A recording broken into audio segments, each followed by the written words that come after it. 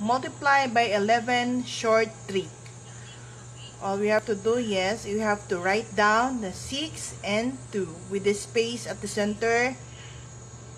Yan. I-add lang natin. 6 plus 2 equals 8. 682. 682 is the answer.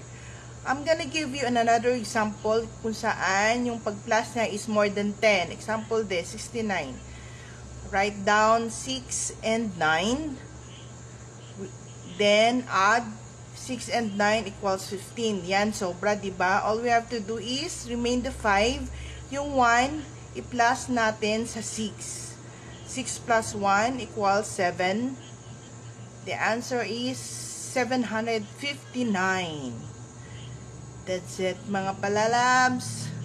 Thank you.